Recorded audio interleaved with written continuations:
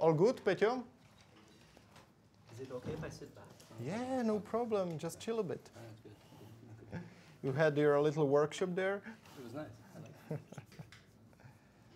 Okay. Může být?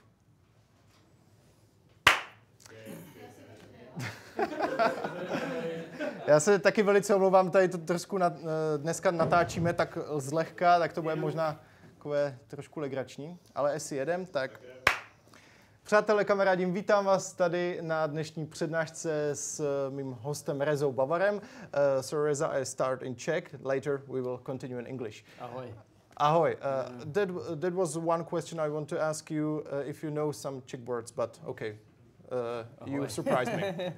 Vítejte na dnešní přednášce, děkuju moc všem, kteří jste dojeli od Aše, Ostravy, Plzně, Liberce, zkrátka odkudkoliv. Říkali jsme si, že pro nás bude úspěch na této první akci, když přijede aspoň někdo mimo Prahu, takže jsem extrémně rád za to, že jste všichni dorazili. Abych vám tak nějak představil, o co se tady vlastně dneska pokoušíme, tak měli jsme takový nápad. Před rokem jsme začali točit s Shanti videa, která měla krásnou stylistiku, docela i obsah, řekl bych, jsem tam nějaký blbý vtip. A tak jsme si řekli, kam dál bychom s tímhle mohli zajít. A tak se v hlavě zrodil nápad, že bychom tady mohli přivést hosty ze všech koutů světa a povídat si s nima na dýmkařská témata a nějakým způsobem tady oživit tu dýmkařskou komunitu taky o názory zvenčí. A jestli se to povedlo nebo ne, tak uvidíme až na konci dnešního dne. Každopádně mým prvním hostem je Reza Bavar, což je vlastně zakladatel celého segmentu HMSek, neboli velekněz značky Kaloud. Všichni ho známe díky Kaloud Lotusu, což byl jeho převratný vynález, ale nejenom dýmkami je živ, býval to velmi, jak to říct, aktivní podnikatel, taky právník, zároveň má rád jogu, cestování, fotografování a všechny tyhle další věci, takže nejenom dýmkařsky si tady dneska budeme povídat. Tak nějak, co nás dneska čeká, tak začneme diskutovat. Diskuze má nějaké 4 bloky. A potom, nebo klidně i během, záleží, co vás jako napadne, můžete pokládat otázky z publika. Reza říkal, že půjde přímo k věci, cut the bullshit, takže uvidíme, pokud máte nějaké otázky, věřím, že vám velice rád odpoví. Co se týče organizace, tak bohužel tím, jak tady natáčíme a kolik se nás tady dneska vlezlo, tak dýmky bohužel tady úplně nejsou možné, takže se omlouvám, že vás tady budeme provokovat. Na druhou stranu, pokud byste byli unavení nebo chtěli si na chvilku oddechnout, tak v přední části dýmky jsou pro vás připraveny. A pokud je to takhle všechno, co si myslím, že jsem chtěl říct, tak můžeme přistoupit k samotné diskuzi. A já bych si jenom přál, abyste si to užili a berte v potaz, je to náš první pokus, tak buďte schovývaví. Děkuju samozřejmě Kaviáru, který nám poskytl prostor, stejně tak Shanti, kteří tady tohle všechno umožnili. Tak a bez nějakých větších odkladů, myslím, že se do toho můžeme pustit. So, welcome, my friend. I'm glad that you came. So, have you ever been to Prague? I have. Or Czech Republic? I have, yeah. But before that, I wanted to first of all thank you. I want to thank Shanti and Libor, Peter, Adam, everybody at Shanti, and Kaviar for hosting. Radim and Bayer for preparing the hookahs and the tea and everything. So I'm really grateful. I have been to Prague. This is, I think, my 5th or 6th time here. 6th time? Yeah. Why we didn't hear about you? I don't know. I never even thought that this was a possibility. So we were just here drinking beer, enjoying our culture and the view? For sure, some of that. We also manufacture glass here. Obviously, you guys have the best glass in the world. The Bohemian glass crystal is famous. And so I come here to visit one of our factories. And also, for me, I love the city. I think you guys have a beautiful city in Prague. And the country is incredible. I've driven through it a lot and received many speeding tickets from your cameras. So I have a lot of evidence that I've been So you're a nasty driver? Not a nasty driver. When there's nobody on the road and it's easy and you have a Skoda that's manual transmission, yeah, I'm going to take it. Okay. And how are you? What did you have for dinner? I haven't had dinner, actually. Yeah. Oh, so this is my dinner right now, the matcha and the rooibos. The tea. Okay. Yeah. So I recently described you in Czech So please I understood when you said cut the bullshit. So yeah, I hope that was. Yeah, we'll make sure to cut the bullshit. So please introduce yourself to our audience. Who are you, Reza? I mean, that's a very deep philosophical question, but my name is Reza Bavar. I'm the founder of Kaloud. I founded it in 2010. Initially, when we founded it, the company was called Sparks. Sparks was a very, very bad name, and in 2011, we renamed the company Kaloud. Kaloud is a fusion of in India, one of the dialects, the word for art is kala, and the English word cloud. So it means art of cloud. When you put the two words together, it means art of cloud. Is the Indian culture something special for you? You know, I studied anthropology for my undergraduate, for my bachelor's degree, and so culture in general is very special to me. I love being in culture, learning from the people inside the culture, and yeah, of course, Indian culture is very ancient, and as far as I know, that's where the hookah culture began. You're right, but you know, it's a legend, a myth. But tell me something about your past before the hookah business. I've read somewhere that you were on some entrepreneurs forum, you are a co-author of some kind of book. I think it's Way to Success or something like that. So please just tell me something about your past, your journey before hookahs. Yeah, so I belong to an organization, it's a global organization. There's a chapter in Czech as well called the Entrepreneurs Organization.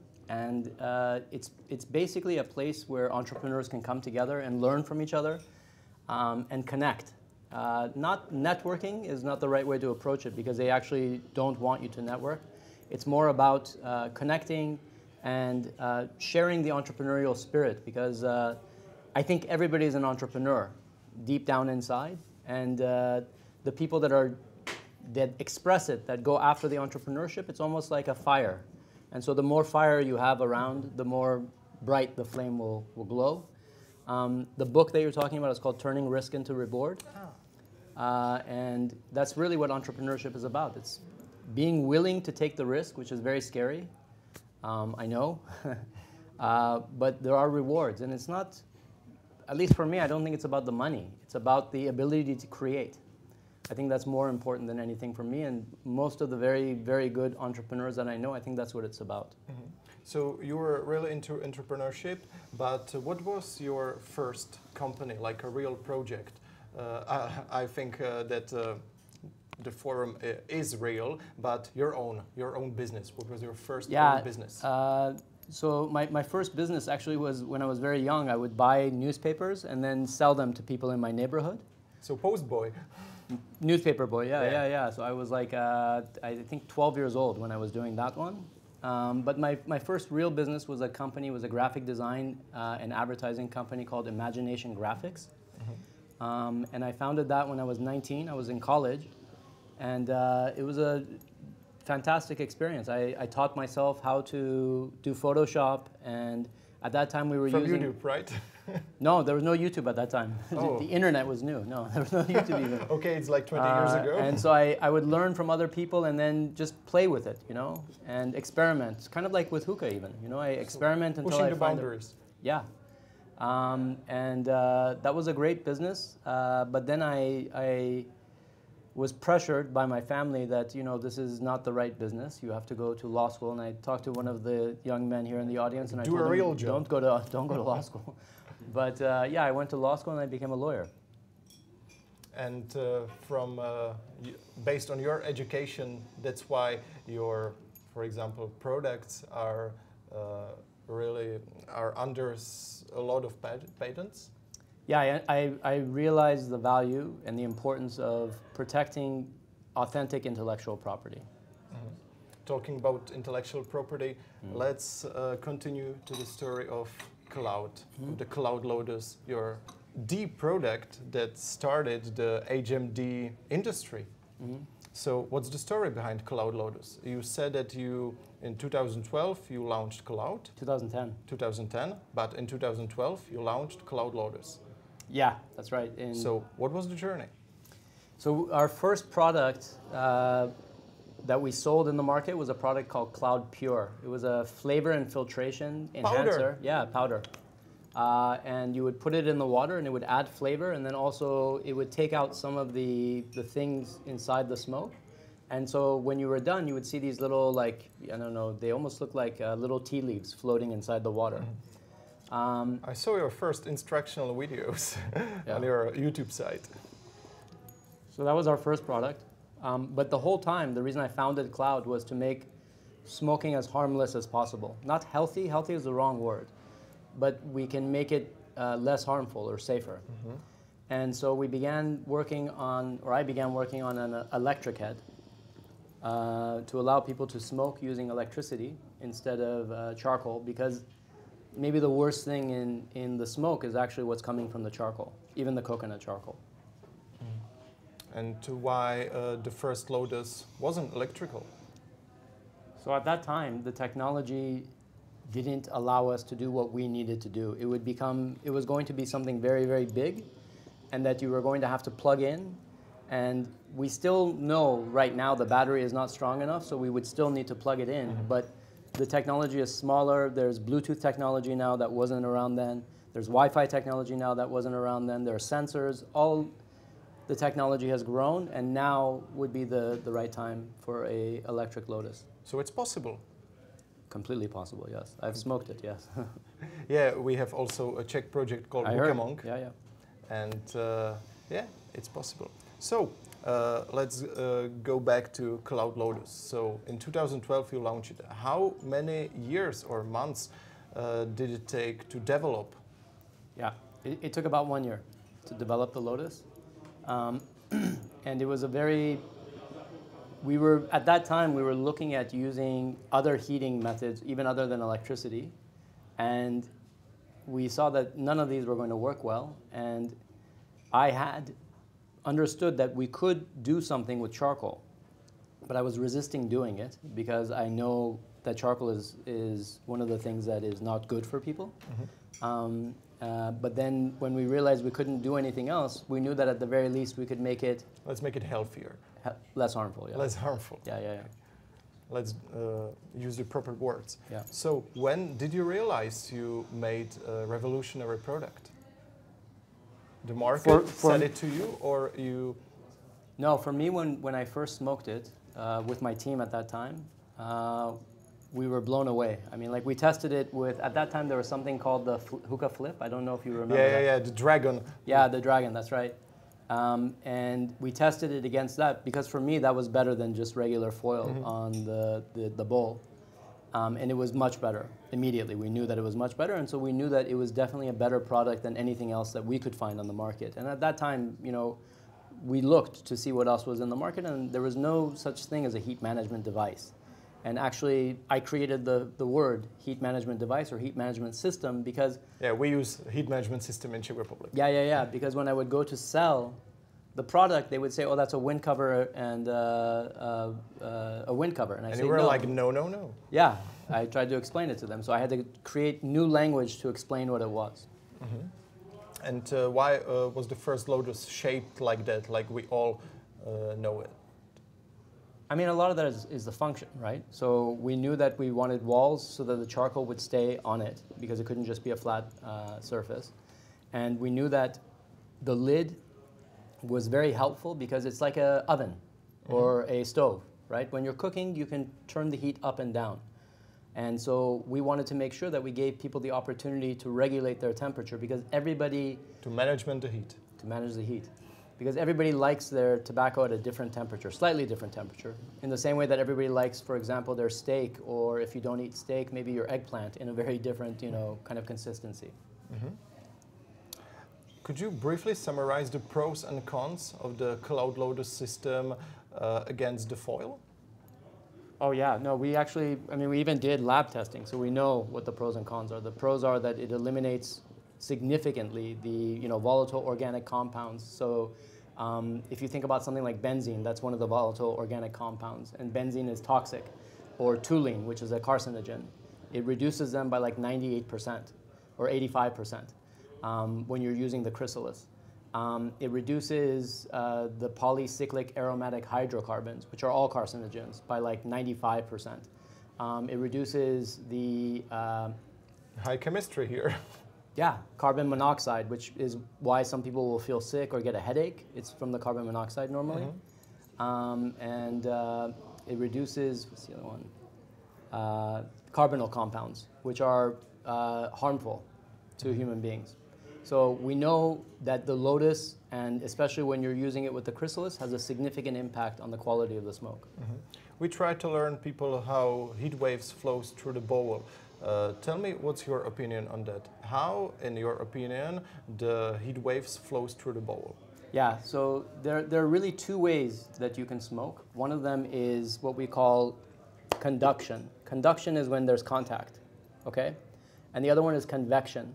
So conduction would be like a stove. Convection would be like an oven.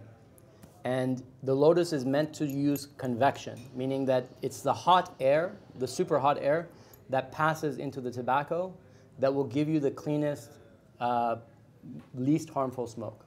When you put the tobacco right on the base of the lotus, which for those of you that do it, you know it's very hard to clean because we didn't design it to be like that.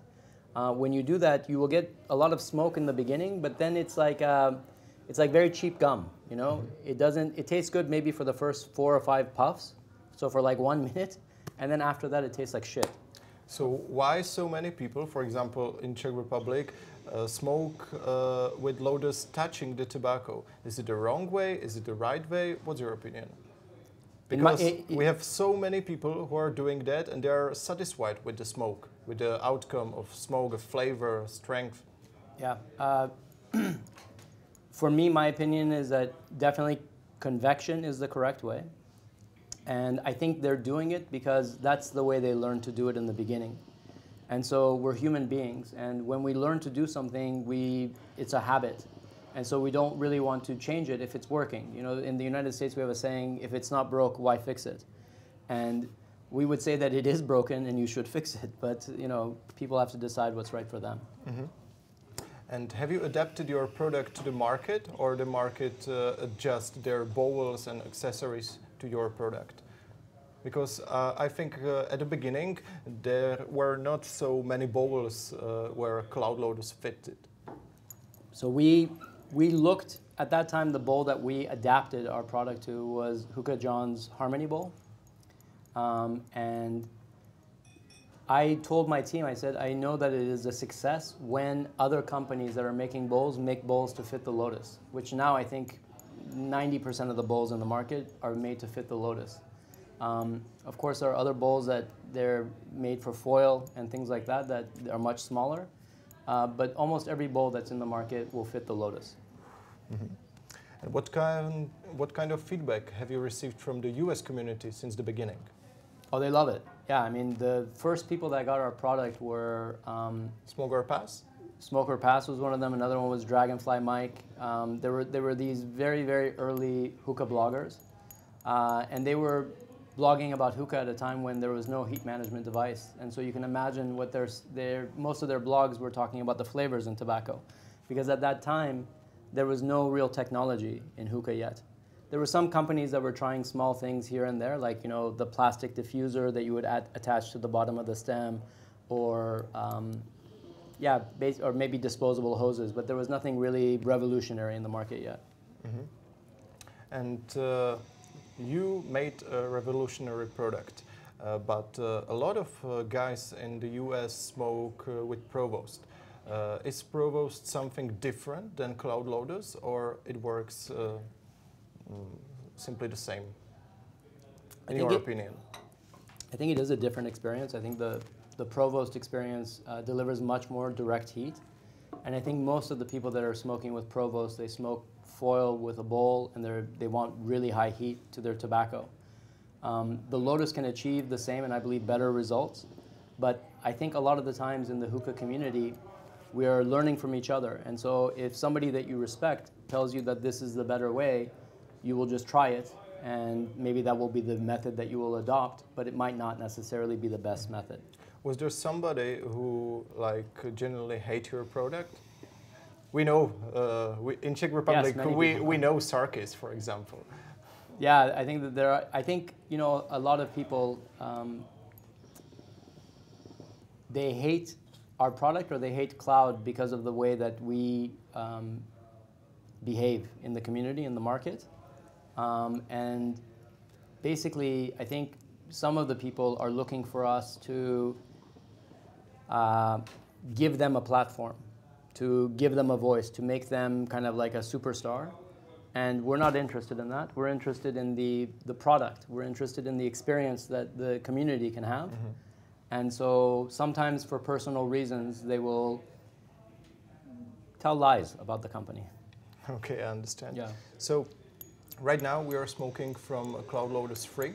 In which ways Kaloud Lotus 3 is different or improved compared with the original Kaloud Lotus? I think the Lotus 3 is the best HMD in the world right now. It's 10 years.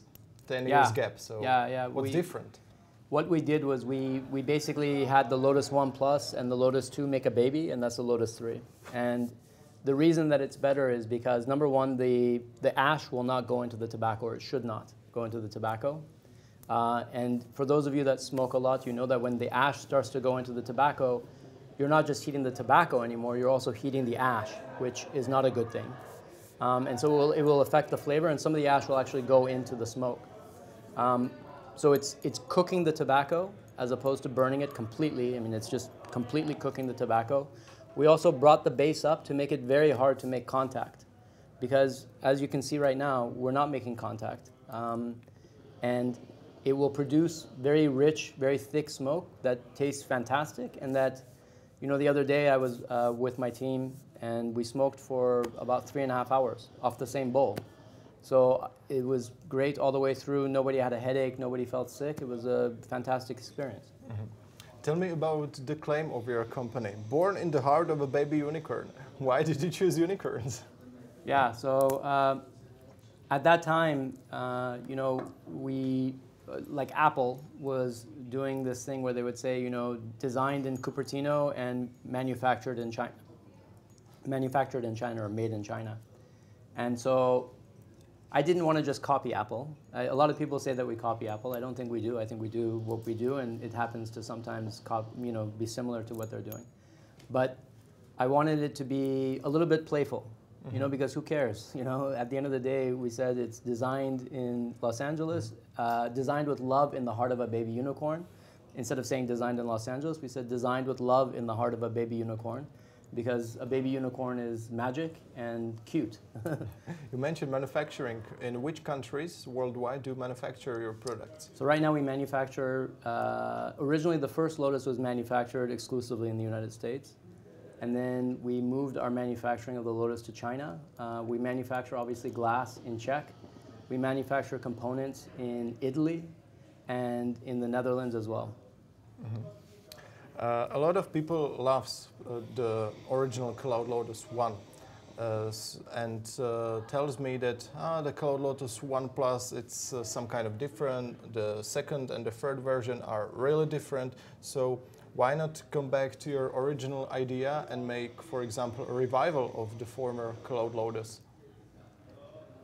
You know, if the market demands it, for example. Yeah, and we may at some point do a limited edition, because the first Lotus, it came in a wood box. I don't know if you ever saw that one. I think not. It came in a wood box, and it was really beautiful. I mean, it was a big wood box, and the Lotus was in there with foam. And we may do something like that, because a lot of the Lotuses now are kind of collector's items.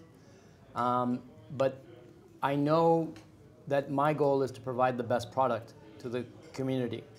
And the best product is the Lotus 3. So going back, it would be giving somebody a less effective product for nostalgia. But we wouldn't look at it as, okay, this is the better product. So in your current optics, the original Kaloud Lotus is not as good as Kaloud Lotus 3?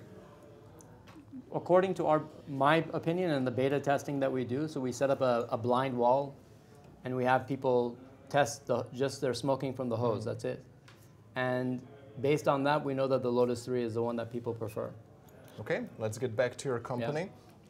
Yeah. What challenges have you had to face when building Kaloud back in the 2010? Yeah, so many. I mean, like, development was the biggest one at that time, because I didn't know how to make a product at that time. I didn't understand how hard it is to sit down and take something that I have as an idea and then take it to designers and engineers and help them to create it.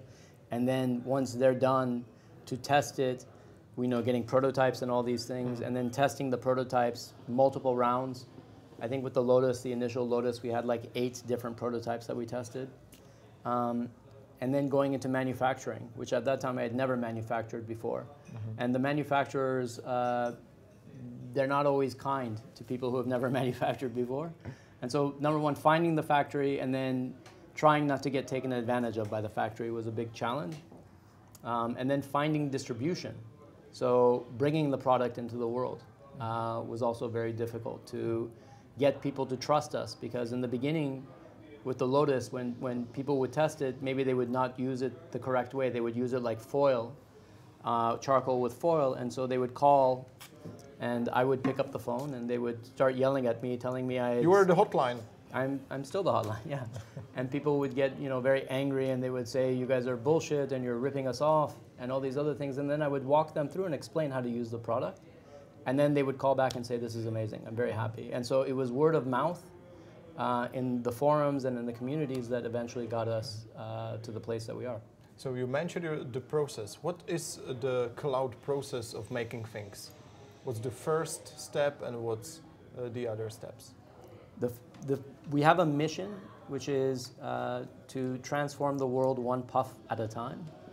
And that means that we need to create products that are pleasing not just to look at, but to use. It should work really well, but also be very beautiful. And so we start there, meaning that's the minimum.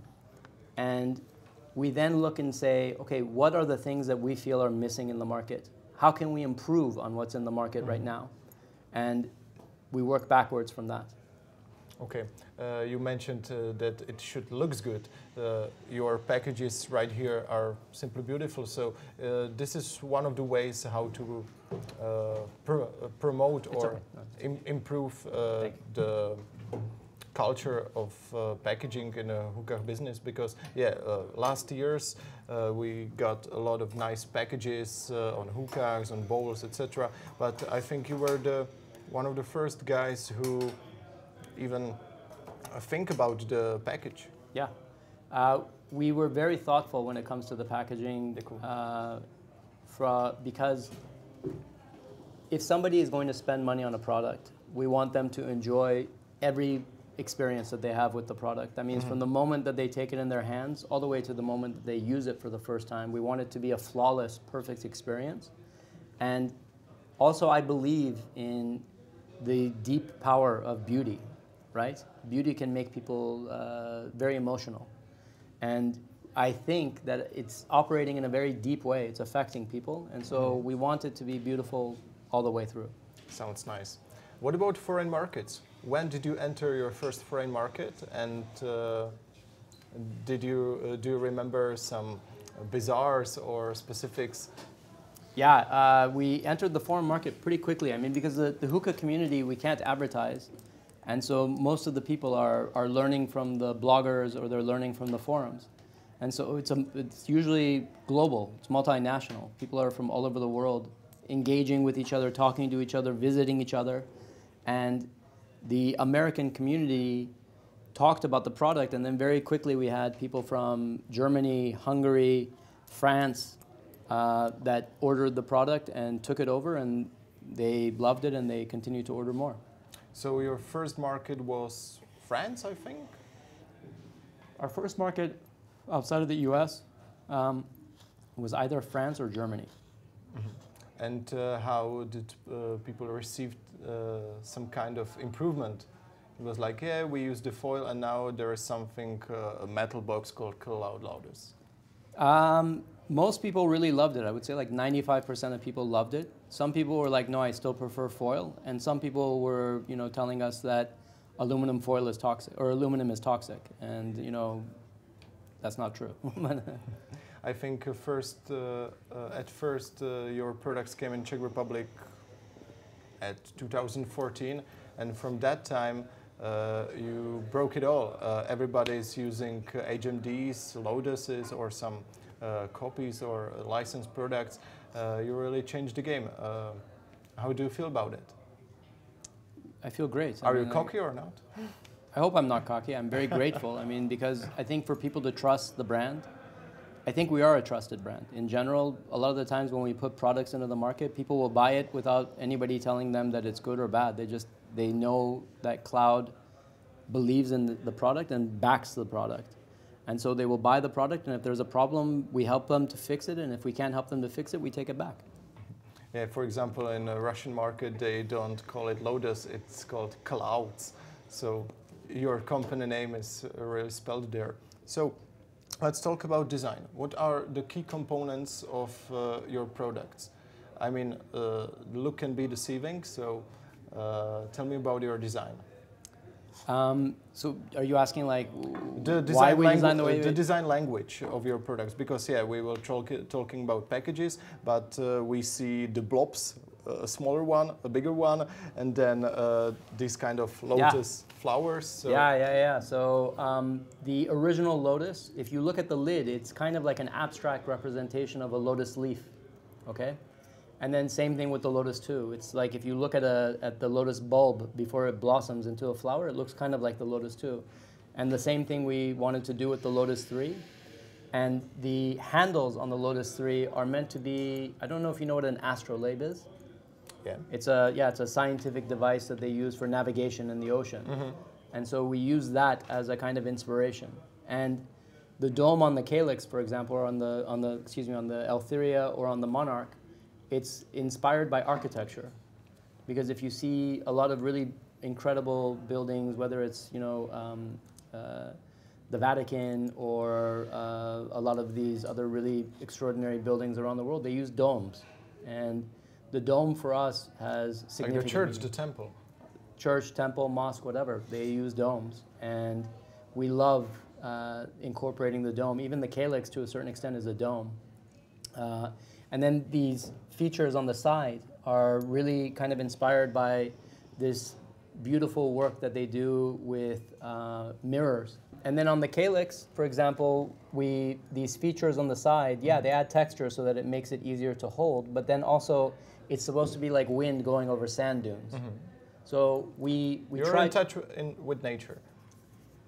We're in touch with architecture and nature and how these two are interacting with each other. And then if you look on the inside of the samsaras, it's supposed to be a visual representation of a Hindu. In the Hindu religion, they have something called samsara, which is the cycle of birth, life, and death. And then you come back in reincarnation and you go again and again, and that's a spiral. And the spiral is telling a story. And the story that the spiral is telling is that you're not on a flat disc, just going around in circles, which life can sometimes feel like. You're actually climbing a staircase, in a spiral staircase. You're moving up, always. Every human being is moving up. You're learning and you're seeing things from a different perspective, so that if you have the same kind of experience, maybe because you've grown, you will experience it in a different way, or you will see it in a different way. You were pointing on the Eltheria. So you did tell me that you're in touch in architecture, nature. So why do you use silicon? Why do we use silicon? Yeah. Why the Eltheria and the calyx is made from silicon? Yeah, so we use silicone because silicone is a very durable material. It's easy to clean. It lasts a very, very long time. And we use plastic because it's very difficult to break the plastic. I know that one of my experiences, owning God knows how many hookahs in my lifetime, maybe 80 or 100, is that many of them would break at some point. And I was always very frustrated because I would spend money and then maybe after one use sometimes it would break. And I felt very bad about this. And so we wanted to give value to people and say, look, we are using a process and a plastic that actually costs us more than glass would have cost us. But at the end of the day, it's going to last longer. And so in the future, even if we make versions of the Eltheria that are going to be using glass, the plastic will always be there as a backup. Mm-hmm. You mentioned that our hookah marketing is hard to do. So please tell me, who is your customer and what's your marketing practices towards them? Yeah, so our audience or our target is everybody in this audience right now. And we see people who are number one, they have a sense of adventure, right? Like they love being in the world. They want to explore the world. They want to learn about the world. That's one of the key elements. Another one is that they are focused on community.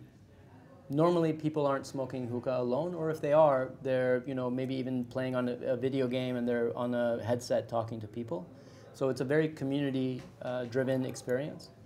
And then we also want people that are paying attention to design, that they will look at a product and say, okay, this allows me to put this on my table at home and leave it there, and I don't need to move it, and even if I'm not smoking it, it's still doing something which is adding to the beauty of my space.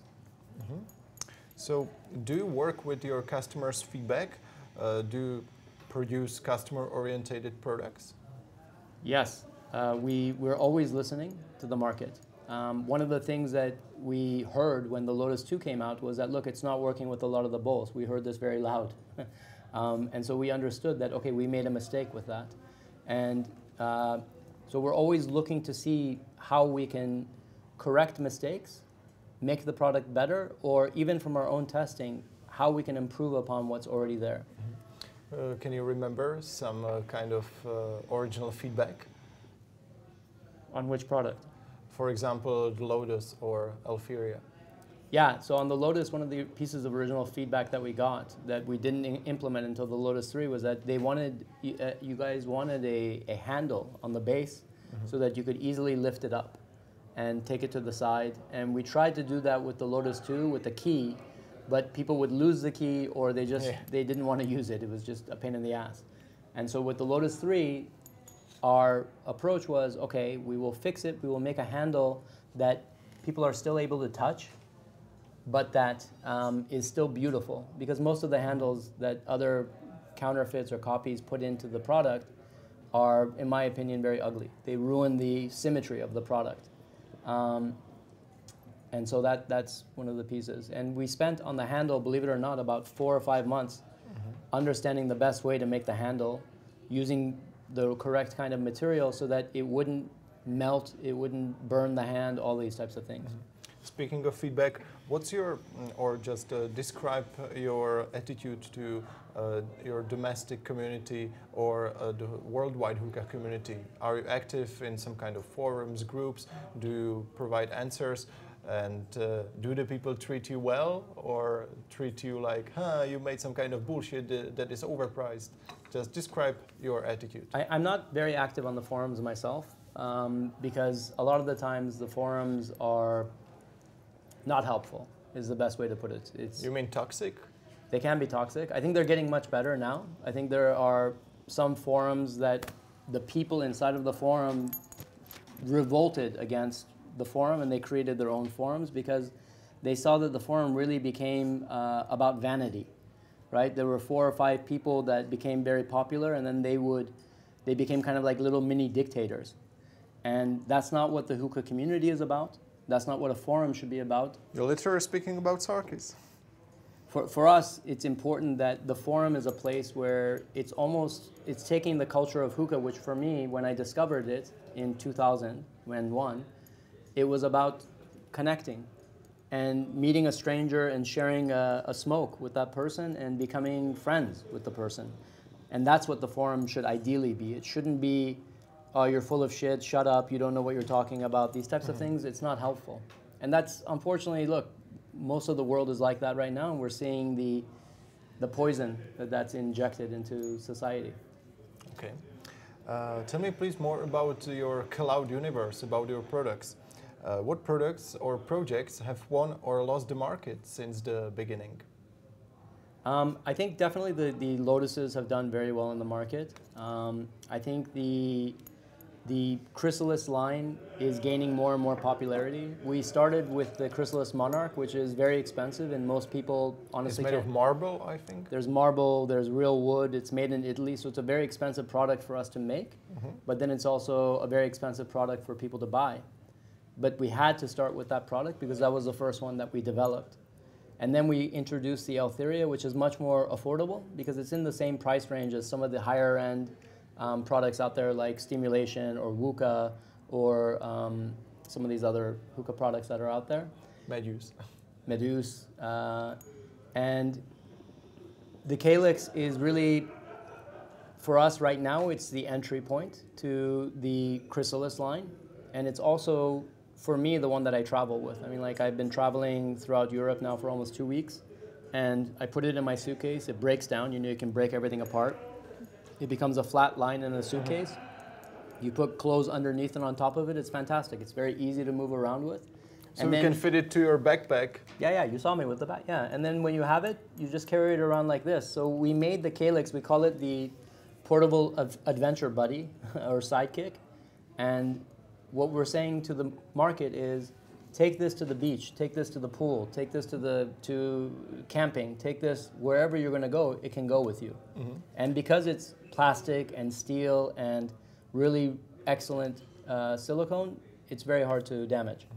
Tell me more about your samsaris bowls. When you were speaking of the breakthrough of forums and how people do a revolt and make their own groups, we had a little discussion back in 2014 because first of your samsarises came by, but they were fakes, and some guy in a community educates them that they are proper ones, not fakes, and that's why we started a Czech hookah community group. So it was a blast in the past. So tell me more about the samsaris bowls, because I think it was your second successful product. Yeah, so the first samsaris that we put in the market was all silicone. And it was a great product, but again, we were listening to the community, and what was happening was that people were using some very strong flavors, like double apple or grape, and it would ghost the bowl. Yeah, it would ghost the bowl. And that's a real problem because ghosting is almost like smelly shoes, you know? It's very hard to clean. So we decided that no, we need to look at other options, and we went to glass. And when we went to glass, we saw that no, the glass was cracking or breaking because we were using different manufacturing techniques, and most of the manufacturers we're working with were not using high heat, and also, or we're not preparing products for very high heat. And also, the shape of the samsaris is very hard for a factory to do in general and to make it last. And so we made the decision internally that we would 100% back those products, meaning if the glass broke, we would just send a free replacement to the people. And then over time, our manufacturing process improved. We learned from our mistakes, and we made now glass that should not break. Speaking about the spiral there, was it just a look or describing the samsara circle, or it was meant to be some kind of better heat circulating shape? Yeah, so my opinion is that yes, for sure there's the kind of deeper mystical meaning of the spiral, which is great, but then also the functionality of it was, there was a few reasons for it. One was that people could measure out each flavor that they wanted to put. So when I would go to a mixology. For mixology, exactly. So when I would go to a hookah lounge, I would tell them that I want you to do 3 blades of mint, 3 blades of orange, for example, and 2 blades citrus, of your citrus. favorite. I love citrus, yeah. And 2 blades of grape, for example. And then it was very easy for them to measure and mix. When we created the new version of the samsaris, we added even more blades. And what I believe that's doing is that there are these sharp points. But it's flatter. It's flatter, but there are still the sharp points, and those sharp points become radiation points that reflect. Heat is a wave, and so any wave will respond to a surface. And so those sharp points are reflecting more and more of the heat back up. And so we're getting the tobacco to cook from the top and the bottom, like a very good oven. Okay. Please tell me more about your filters. I think it's called IRA or something like that. IRA, yeah. IRA, okay. And Sorry. recently you put out some kind of study about the filters. So introduce your filters and tell me more about the study, please. Yeah, so we wanted to introduce a product, carbon filter. So those of you that use carbon filters like in an air filtration system at your house, you understand that it's doing something. And what it's doing is it's pulling things out of the air that are binding to the carbon, okay? And we know that it's doing the same thing with the smoke. So normally when people are smoking with the filter, the first thing they will identify is that the smoke tastes much cleaner. And then over time, it becomes very difficult for them to smoke without the filter, because once you taste very clean smoke, it's very hard to go back to what the smoke was like before. So you can feel the effect, in your opinion? 100%. And for me, it's the same experience when I use, for example, a Lotus 1, Lotus 2, or a Lotus 3. I only smoke with the Lotus 3 now because I don't like the experience with the Lotus 1 anymore. And you made your study in Germany, and what's the outcome? So yes, we used a lab in Germany, and the way that we set up the test was that we set up just a regular hookah with foil and charcoal, and we use that as what we would call the baseline. So those of you that are in science, you understand that the baseline is telling you what the world is like right now, okay? And then we did another test where we used the Lotus, the Samsaris, and the IRA filter, and we looked at what was happening when people are using it like that, and we saw a significant decrease, like 80+% across the board, with the exception of carbon monoxide, which I think was like 65%. The study is on our website. And then we tested the chrysalis system, this one right here, and what we saw was 90% plus. So with the volatile organic compounds, I think it was 85%. With the polycyclic aromatic hydrocarbons, the PAH, and with the carbonyl compounds, it was like 95% plus, and in some cases, completely eliminating the compound. So we're talking about, on average, in the whole family, it's 95% plus, but some of them are 100% gone. They're not detected by the machine anymore. And then with the carbon monoxide, I think it's about 65%. That sounds nice. Right now, I will name some of your products, and please, you will describe it. So what's Citra? Citra is a thermal diffuser, and we have it here. Yeah, in the same way that we have 3 different kinds of bowls. The Citra stars is what we call them, and the word it comes from the word for star in Farsi, which is my mother tongue is Farsi. I'm from Iran, and the word for star is setare. So we say Citra, and what it's doing is that when you put this into the samsaras and then you pack the tobacco, number one, it's blocking the tobacco from falling through, and if it does fall through, it will be underneath the bowl when you're done, and you can put it back in. But then it takes the heat and it transfers the heat into the body of the tobacco, which normally when you're smoking, the heat is coming from the top, and then slowly it will radiate through. And so because you are using a Citra, you will get more flavor and better clouds. So it's another heating and device. Use less charcoal. Yes, it's another component in the heat management system. What's Aeolus? Aeolus is our hoses, and it comes from the name of 2 gods, actually. One is the god of the dawn. So when the sun rises, there's a god attached to that, and the goddess of wind. Okay, and so if they had a baby, the goddess of wind and the god of dawn, it would be the Aeolus, which is basically the breeze in the morning. And which for those of you that wake up early in the morning, you know it's fantastic. It's very clean. It's very nice. In which ways are your hoses different? So we use platinum cured silicone, which means that it's antifungal and antibacterial. It means that bacteria and fungus cannot grow. It's medical grade. It would be something they would use normally in a hospital. We use stainless steel parts so that it will last forever. And then we deliberately made the wood so that it rotates. And because it rotates, when you're passing it, it doesn't kink up. It doesn't, make a disaster. Make a knot, yeah, because it will happen, right? Okay, tell me about the word Vestara.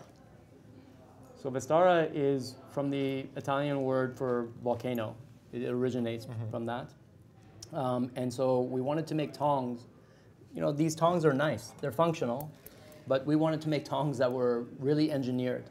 And so the Vestara has, I think, something like 30 parts on the inside.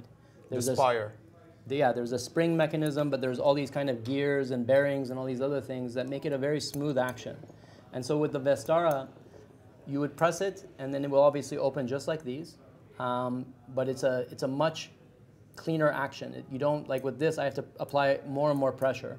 And so if you're picking up a piece of charcoal, you might have to, sometimes you'll break the charcoal. Okay, let's make a smart move. What's Celestia? So Celestia is our first electronic product, and it is a Bluetooth-enabled, app-driven LED device that also has a pressure sensor. We're actually the first company that incorporated a pressure sensor in an LED device. You're not. No, we are. Believe me, we are. I can promise you that we are. But we can talk later. We will talk later, yeah. And Libor and I can talk later too. We'll talk about it. But the Vestara, when you smoke from it, I think there should be a Celestia. Is there a Celestia in this one or no? I think there is a Celestia, but it's not powered up. Let's turn it on. Yeah, there it is. So this is my travel calyx right here. And you turn on the Celestia, and you can just press the button if you want, and it will change the colors. And you put it back in, and it will react. It adds ambiance. So now if you take a puff, you should see it become brighter.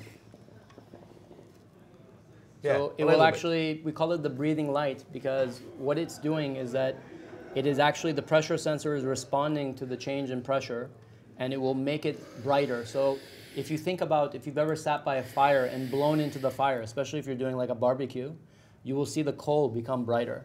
And so that was the inspiration behind the Vestara. And then if I connect it using the app, so we developed an app that allows you to connect your phone, whether it's an Android or an iPhone, to the Celestia. And then you can adjust the brightness or you can change the colors. So right now it's on a setting that we call Asgard. So each one of the moods has a name that we pulled from science fiction fantasy, because I love science fiction fantasy. I think it brings really great things to the world. A lot of inspiration. So those of you that know Thor, you know Asgard. The next one is Atlantis. I think everybody here knows Atlantis. The next one is Narnia. Everybody, I think, knows Narnia, Chronicles of Narnia. There is winter in Narnia? Narnia for sure, yeah. When they first go in, it's all winter. Okay, right? I'm not arguing. Yeah. Then there's Barsoom, which is Mars from, I forget the name of the book. Then there's the Shire, because I'm a Lord of the Rings fan. Then there's Shangri-La, which is a kind of, it's a mystical paradise in the Himalayas. And then, so we can make it brighter. And because I'm here with Jacob, I can set a timer that will tell me when it's time for Jacob to pass the hose back to me. I want to pass you the hose. So you have your own. In a few seconds, you'll see what happens when the timer reaches the point where it's time for Jacob to pass. 5, 4, 3, 2, 1. And then it starts blinking red. Exactly. And he'll ignore it and distract you so that he can keep smoking. You know. Yeah. Okay, thank you for the introduction to your smart light. What's Altaris? So Altaris is, it comes from the word altar, okay? And the altar is a place that you place things that are sacred. And the Altaris is a place for you to, we have one version that's for the standard hookah, that's, wood and solid aluminum. It's a very, very strong product. The bearings that we use on that can take maybe 1,000 kilos. So it's a little bit more than probably what most people's hookahs will be. But it allows it to rotate, because so I can sit on Altaris and then rotate? You could stand on the Altaris and rotate, yeah. Why didn't you bring some kind of gimmick? Yeah, it could be nice. It's very heavy, that's why. It's a very heavy product. And then we made an Altaris as well for the Altheria that doesn't have the wood, because it doesn't need it. The Altaris that has the wood, it has a chamber underneath that you can put up to 3 Celestia, and so it illuminates your hookah from underneath. Okay. Let's move to another topic. Let's talk about the intellectual property. The patents issued to Kaloud works almost all around the world. Please describe your philosophy behind the patents and tell me more about fighting the counterfeits. Yeah, so I'm a big believer in the philosophy that the people that invent something should be the ones that can benefit from it, okay? And we filed our patents around the world to protect ourselves, because if we didn't, we would be put in a position where the cheap counterfeits that are coming in from wherever, from China or from Russia or whatever, can very easily come into the market and kill the company. And so we wanted to be able to protect the company so that we could continue to obviously make money and develop all the other products that we work hard to develop. Mm-hmm. How much money did you spend on it? On just the patents? I know the process because it's... Yeah, on just the patents or on enforcing as well? Just pick one or describe everything? On creating the patents, hundreds of thousands of euros, and on enforcing maybe at this point over $1 million. Mm-hmm. I remember the story in 2017 on Cisza Messe where we put a lot of products with Shanti, which is original with Marvin, and the Marvins had their first HMD there, and some kind of lawyers came by and put everything down, and this is the paper which says that you will pay the fee 100,000 euros or something like that. That's the way you enforce, you are enforcing it? I don't think it was 100,000 euros, but it was like maybe 10,000. I don't know, but no. Is that the way that we enforce it at the shows? You mean, or is that generally? Yeah. No, we don't normally go to the shows at all.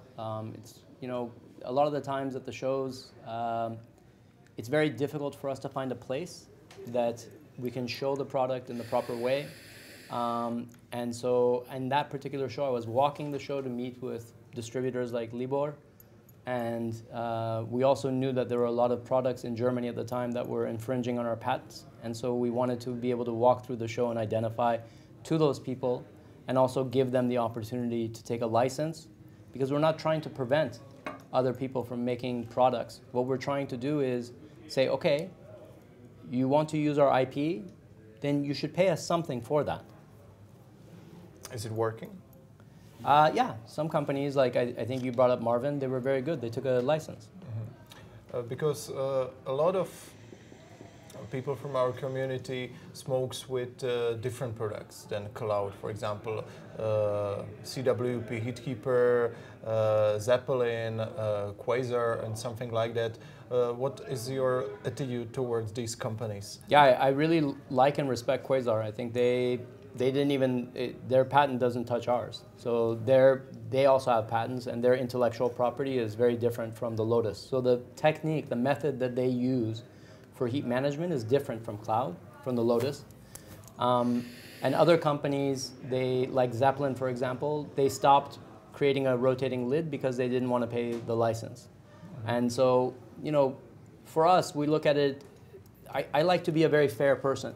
And so if I take something from you, I'm going to give you something in return. Like if you give me a beer, I'm going to pay you for the beer, right? 2 beers, you mean? Even 2 beers, right? Yeah.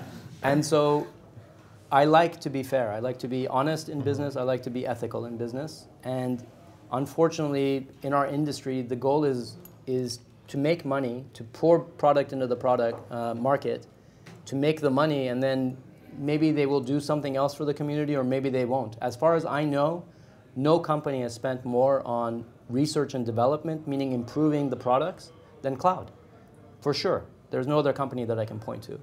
And I think hopefully people will consider this when they talk about our patents and our enforcement, because it's not like I'm taking the money and buying a yacht, I'm taking the money and I'm paying I'm reinvesting. I have a team of people that they support their family from the money that they make from Cloud. So we're creating jobs, and at the same time, we're creating what I know are better products that are less harmful. That, look, I mean, like everybody is making a base and stem hookah now, right?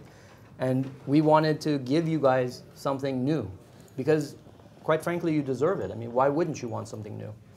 And so this is the ethic of Cloud. This is the ethos of Cloud. This is the purpose of Cloud. Mm-hmm. Allow me one question. On the original Lotus, from the back, there are some kind of points like 6 or 8. In Czech Republic, we use the points to touch our tobacco. Not everybody, but it's good for touching the tobacco and let the heat go through the tobacco mix. But what's the original intent of making this kind of points there? The original intent was, number one, to, yes, allow that contact point, but also to help people to measure. So when we send people instructions on how to use the Lotus, we would say, okay, when you're using a Lotus 1 Plus, those bumps on the bottom bumps should barely touch the tobacco. Barely touch. I mean, like maybe 1 millimeter or half a millimeter. It's not meant to be like all the way in, right? And then at that point, you know that it's the correct point. You know that you have the tobacco at the right place, so that when you're smoking, it's not those small points of contact that are creating the smoke. It's that you are at the correct distance for the Lotus to push the hot air in, to allow the hot air to go in, and then create this really rich, beautiful smoke. So it's about... You think, really? All right, okay. So you're the best, honestly. Like, this is amazing. I don't know if you have a timer back there. What's going on? It's fantastic. So you're saying the points are also for touching the tobacco, but you said recently that the proper experience is without the touch. Yeah. So what we did with the Lotus 3, no, it's okay. It's still okay. What we did with the Lotus 3, really, what we did with the Lotus 3 is that we created a product that makes it impossible, or not impossible, but very difficult to overpack, okay? Because we want people to be able to enjoy the hookah experience for a lifetime, okay? Most of the people that are smoking are in their 20s or early 30s, maybe mid-30s, and at some point they stop because maybe their doctor will say, okay, this is giving you high blood pressure or the whatever. And a lot of the reason for that is because the way that they're smoking is shit. So we want to help you make it as easy as possible for you to have the smoking experience that you're looking for, but at the same time, make it as harmless as possible. So speaking of which, please, teach us how to use your products properly. Which is the correct way smoking with, for example, Vitria bowl alongside with Kaloud Lotus 3? Yeah. You have Vitria bowl here, I think the HMD is here, so yeah. If you're willing to do so, yeah. Just open it and tell us how to use your products properly. We don't need any tobacco. Může nám někdo sehnat tabák, prosím? Díky, Peťo. So we're trying to get better at giving you instructions, because I will admit that we're a very, very bad company when it comes to explaining how to use our products. So we created... Just don't touch it, it's hot. Just don't touch it, it's hot, yeah. And so we tried to do a little bit better job, and we're always learning. I mean, we really always are trying. And then, to be honest with you, sometimes people don't read the instructions. So that's also... yeah, that's awesome. Which is normal. I'm one of those people, for sure. I take my iPhone out and I just start playing with it. I don't care. Let's see what the quote is. It's a counterfeit? No, I'm looking at the... I love reading the quotes, actually. I like the quotes. And so we would take the Lotus out of the box, obviously.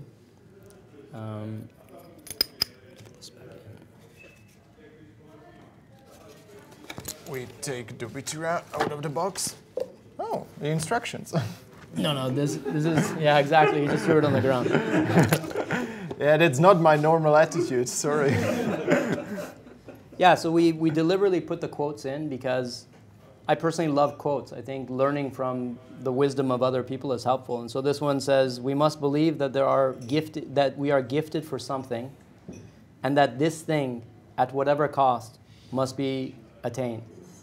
So, and this is from Marie Curie. So I don't know if you guys know who Marie Curie is, but she was one of the pioneers in researching radiology, and unfortunately she died from exposure to radiation. But the Samsaris, I think some of you are familiar with it.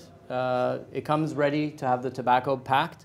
So normally with the Lotus 3, the way that I would pack it is I would pack right up to the edge where the Lotus sits. Okay? So right up to that very, very top point where the Lotus sits down. And then that gives us the perfect distance. Thank you very much. That gives us the perfect distance. I will make the space here. Yeah, thank you. For me personally, I like to use the Citra. I will unpack it. Yeah. And so... I'm your slave right now, so you can pick Each one of these? Yeah, we'll use the metal one's fine. Just not the Actually, let me use the glass one because I can well, I'll use the metal one. Okay, no, it's okay. I'll use the metal I will do it for you. Yeah, that's your glass one. So basically what I do is first we put in the citra. If I use the glass is the only one where I would put like 1 or 2 millimeters of tobacco underneath. So you make almost like a carpet of tobacco underneath, because otherwise the glass, because it's very hard to get the precise tolerances with the glass. Just with the metallic one? Only with the glass one. Oh. Is so use your glass one, here it is. Okay. So if it was the metal one, I would just start packing the tobacco right on top, okay? With the glass one, what I would do is... It's Tangiers, you're familiar. No, I'm looking to see what flavor it is. It doesn't say. You can see C70. Just smell it. C7. Smells like citrus maybe, I don't know. Maybe I'm wrong. Citrus mint? No, citrus maybe. I think it's Kashmir guava. Okay, you're much better with Tangiers than I am for sure. I think I'm not, but... No, I don't use Tangiers. For me, it's, I don't smoke too much dark leaf. Why is that? It gives me a headache. Yeah. Even with your products? With anything, yeah. Oh. Dark leaf tobacco is too strong for me. I have a baby unicorn inside my lungs. So it's you know, a lot of guys from Czech community could say you're a pussy, but... Yeah. I wanted to say that, but instead I said baby unicorn, so it's all good. Yeah. It's all good. But I'm not. You can smoke whatever you like. Don't fuck with the baby unicorn, though. I'll tell you right now. The baby unicorn. I won't fuck with the baby unicorn. That's not on my schedule. Yeah.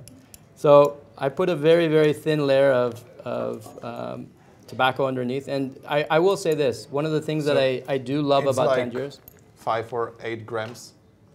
Maybe even less, no less. Like okay, so 1 gram of tobacco. Something like very, very little bit. Okay. And then I put the glass on top of that, and so it looks like push this. it or just push it. No, push it, and then it's there. And we created these vents on top to block most of the tobacco from going down, but Tangiers, But it's a funnel bowl. It won't come down until you overpack the shit out. No. I'll show you the way I pack, and you're gonna see. Okay. I think one of the things I really respect about Tangiers is that they're very good about cutting their tobacco into fine pieces, which for me at home, I'll normally take the tobacco and I'll use scissors to do the same thing. Because I believe that the smaller pieces burn better than the large pieces. If you just think about it from physics. It burns faster, but it's not case of a Tangiers because it's super original in terms of any other tobacco. Yeah, it's very, very obviously, as you are identifying, it's a great tobacco. And then I start dumping it in, basically. Basically, I would say it's the biggest secret in the hookah industry. How is the Tangiers tobacco made?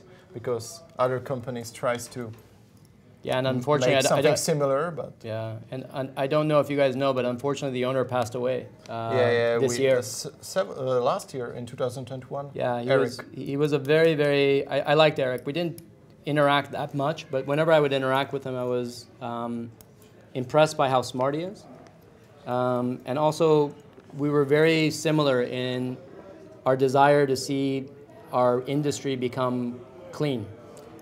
You think, you know, it was a myth for us 10 years, like 8 or 7 years back, the original black tobacco, dark leaf tobacco from the US, and we like it a lot here. I think somebody has to smoke this bowl, though. I think Who would like to smoke the bowl? Yeah, he's going to come back with charcoal for sure. Yeah, we have the first volunteer. Nice. Yeah, somebody should smoke it. So you use just your fork, not the hands, because in Czech community we have like mixed approaches. We used forks, we use our pokers, and most of us our hands. We like to make it dirty. Yeah, normally I would use my hand, but because we're sitting here on the stage with a very clean environment. You're shy. Yeah, I don't want to ruin the tea set that this guy brought for me. It's very nice. And so it looks something like this. I'll share it. So if you want, we can pass it around. So it's not fluffed; it's just slightly densed. I normally wouldn't pack it down anymore. But you could, if you really like the dense, maybe you can pass it around. So that's the proper way of packing with the Vitria bowl using Citra.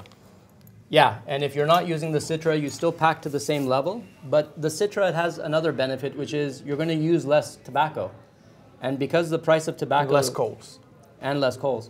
But because the price of tobacco is going up, I mean, you know, why waste money? Because I think most of you understand that you don't need a massive amount of tobacco to have a really good smoke session. It can be a much smaller amount of tobacco, and it will give you an equally great session, no problem. We approximately use 20 grams, but yeah, the tobacco in Czech Republic is really expensive. And it's only going to get more expensive, I promise you, because I'm talking to people. Thank you. Yeah, I'm talking to the people in the industry, and I know what's going to happen. And so we want people to be able to enjoy their hookah while we still can, but without their wallet becoming empty. And so yeah, as you're passing it around, you'll see that it's packed higher than what you would normally pack for a Lotus. And the reason for that is because the bottom of the Lotus 3 is recessed. So we pulled it back about 2 millimeters. And so it becomes very difficult, and we added in these air channels that really focus the heat. They radiate it down, and then they focus it, and they bring it back. And I can pass this around. Yeah, you can. But you're in Czech Republic, so maybe it won't come back. Oh, good. We know everybody, and you're on camera, so we know everybody who's here. Like I said, don't fuck with the baby unicorn. Okay, you're well. Also, they don't have the instructions. How are they going to use it?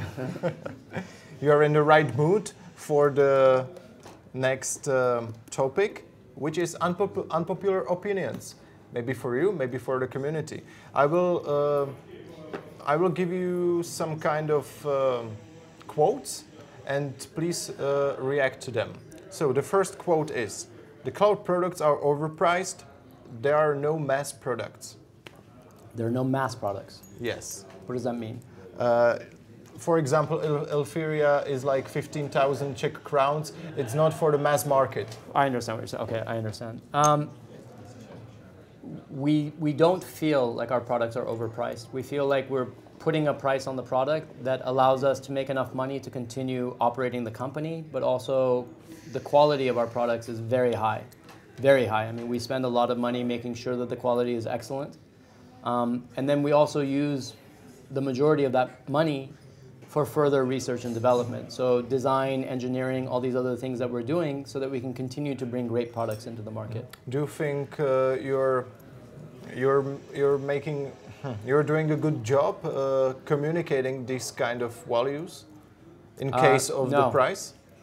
I mean, we try. When I do an Instagram live, for example, I will try to explain to people, because the question will always be asked, you know, why are your products so expensive? And we try to explain to people that it's not that we're trying to do what's called a cash grab, right? Like, I'm not saying, okay, come and buy this and I'm going to get as much money from you as I can and then I'm going to leave you. What we're doing is what every other, I think, great company in the world does, which is Elon Musk builds a Tesla for X dollars and then he sells it for Y dollars. And that difference is what allows Tesla to make new models, to do the marketing that they need to do, to grow the company. Research and development. Everything, to do the growth of the company, all these things. The counterfeiters don't have this. The counterfeiters wait to see what we do, they copy it, and then they throw it into the market. So they've bypassed all of the expense that we had to put out of our pocket to make a product, and then they sell it to the community. I have an experience about this topic. 3 or 4 years ago, I'm not really sure when you launched Kaloud Lotus 2, but I went to a local hookah shop, and I witnessed that some Chinese guy went by, bought your product, and told us something like this: "Yeah, this product is nice. We'll have a copy in 2 months. It will be 1-to-1." Yeah, 1-to-1 is, we're saying we're going to cut the bullshit. It's not, but regardless, that for me, it breaks my heart, because I know, for example, on the Lotus 3 that we spent almost 1 year in development on the Lotus 3 and how hard my team worked. Really, they worked their asses off, you know? And to see that they do all of that work and then somebody comes in and they say, okay, we're going to copy the product 1-to-1 or 1-to-1, it's not, I think it's not what's going to give people the benefit in the future. Because if there's not a company like Cloud I don't know who is going to do the innovation. Yeah, the company of that guy was called Van de Hookah. It's send it to my attorneys. It's a huge producer of counterfeits. So, next statement. The best Kaloud products are the original Kaloud Lotus and the original Samsaris Vitria. Yeah. I think that most of the time, if people are not using the new products correctly, or if they don't give it a chance, because sometimes a friend will use the product incorrectly, or based on their own taste, they will tell everybody else that they know, this is a shit product, don't go get it. But maybe that's not fair. Maybe what's fair is for people to try it for themselves, to understand, okay, is this actually worth what they're claiming that it's worth, or should we just ignore it? I think it requires a personal experience to know. Mm-hmm. Okay, the third statement. Your patent practices slow down the innovation process in the HMD segment. No, if anything, I think it increased it, because innovation is not, you know, one company taking our product, changing the color and changing the position of the vents, and maybe adding in, instead of bumps on the bottom, they add in lines on the bottom, right? That's not innovation. That's essentially taking what we did and modifying it so that they can sell it, okay? Innovation is what Quasar did, which is they looked and they said, okay, Cloud already did this. What are the other ways that we can do HMD without infringing on Cloud's patents? That's innovation. All the other shit is what we would call parasitic. Mm-hmm. Speaking about colors, your Kaloud Lotus One Plus were made in different colors recently, and a lot of people in Czech Republic experienced that the color is going away. It's, I don't know how to say it in English, but it falls off. Yeah. No, it's not fading, it falls off. Flakes off. Flakes off, yeah, flakes off. Okay. We know that with the first batch there were some problems, and that was our fault. It was part of the quality control process at the factory. Anybody who has that process should contact us and we would replace the product. But it should not flake off. With the black one for sure, because the black one we use with the nearest we use a very special technique that it's not paint. So it's implemented to the metal. It's exactly. We've actually changed the property of the metal to make it black, so it's not flaking off. If anything, they're scratching it off.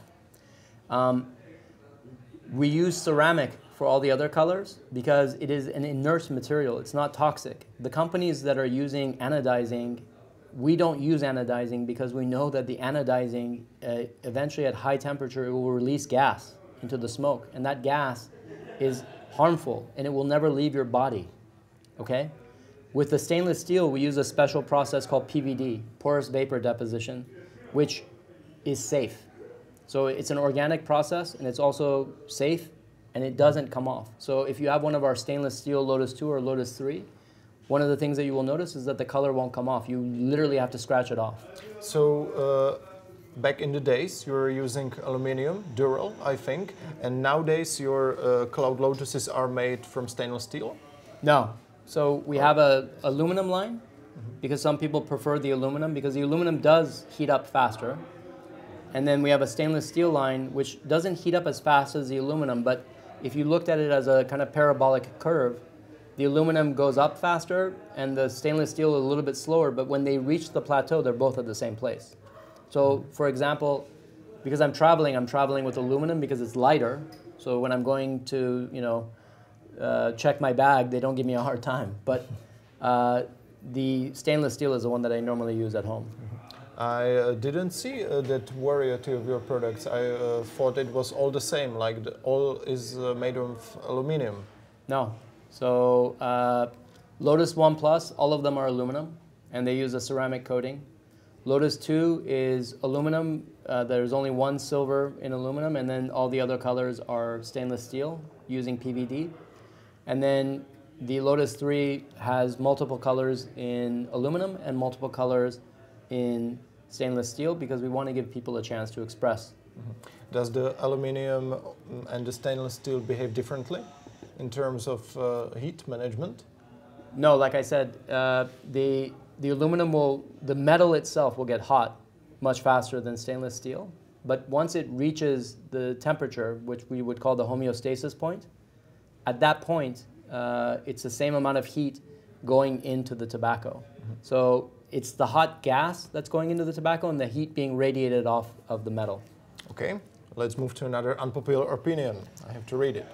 Some innovations are a step backwards. The missing cold trays on your hookahs, chrysalis, adjusting the samsara's shape in order to sell the product that repairs it back into the right functionality, etc. The shape of Kaloud Lotus 2 and 3 is not fitting the majority of the bowls on the market, etc. So, are really some of your innovations a step backwards?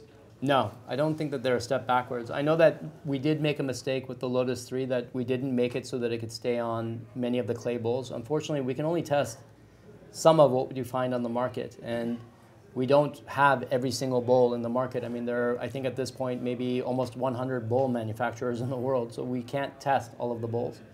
But we realized the mistake, and we're creating a fix for that, so that anybody who bought a Lotus 3, we will send them free a new base that will work with other bowls.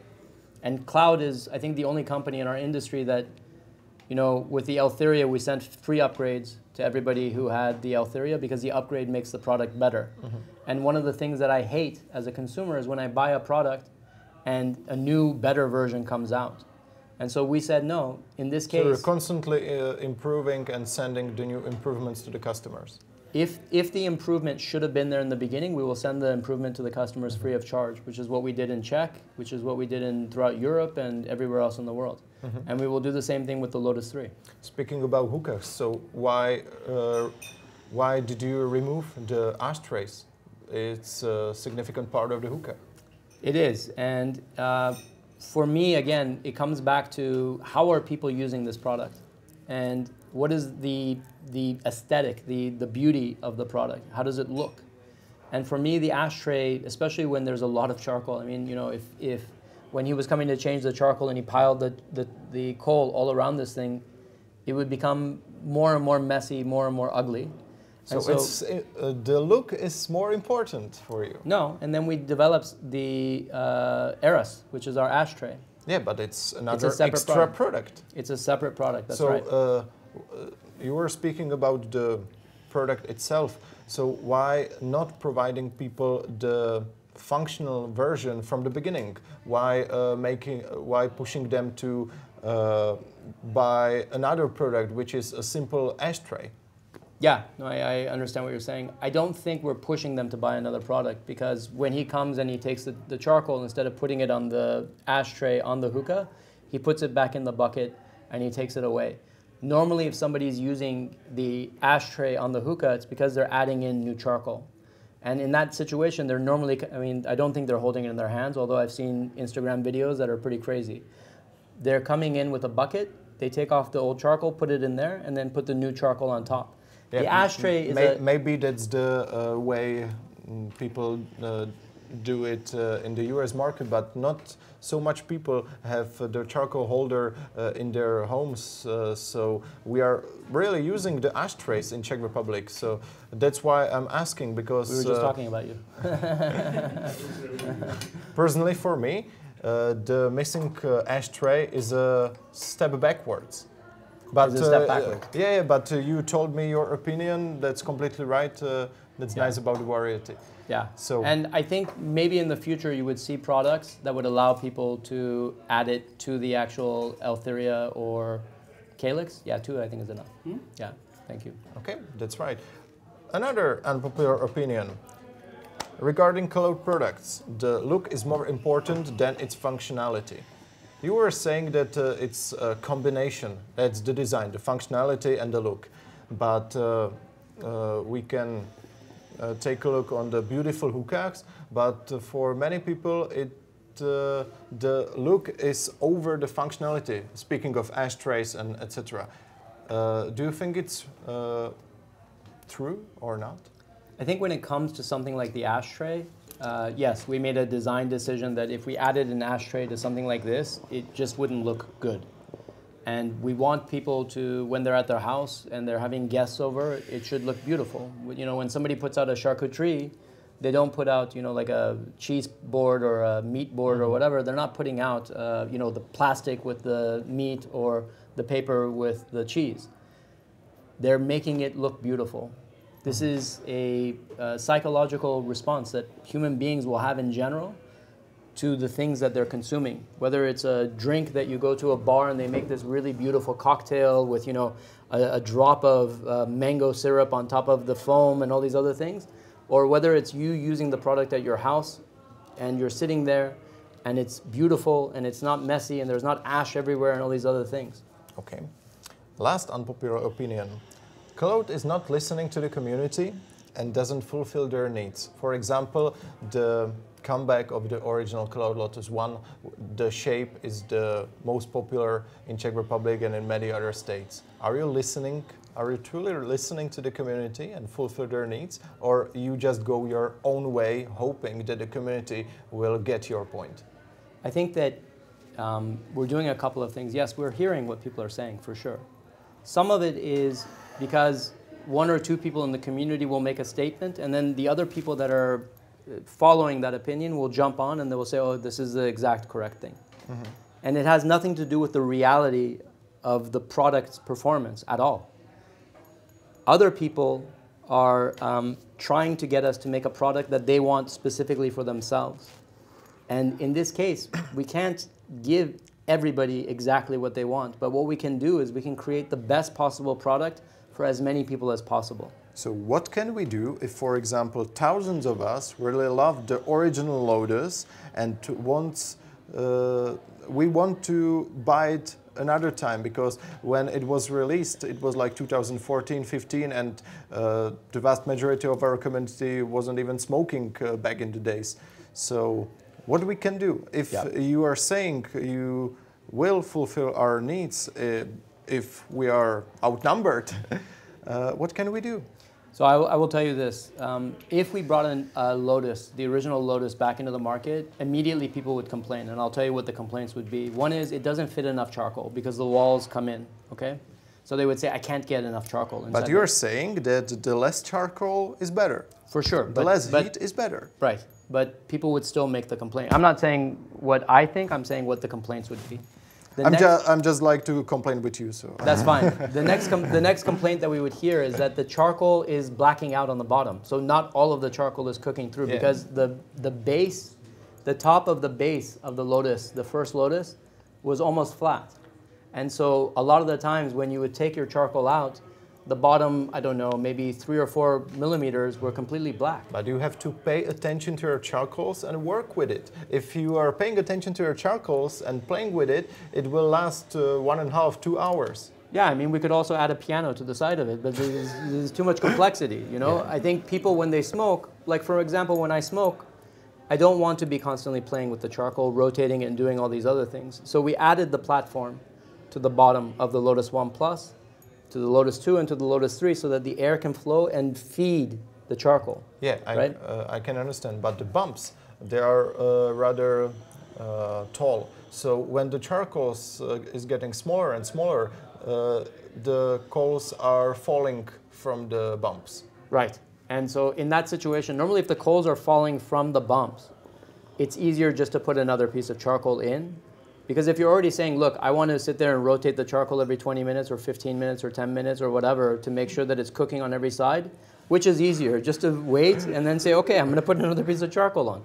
You know, at some point, people have to understand that it's not that we're not listening, but if a child comes to me and they say, listen, I want you to give me a flamethrower and I want to go run in the forest, I would say, no, this is not a good idea.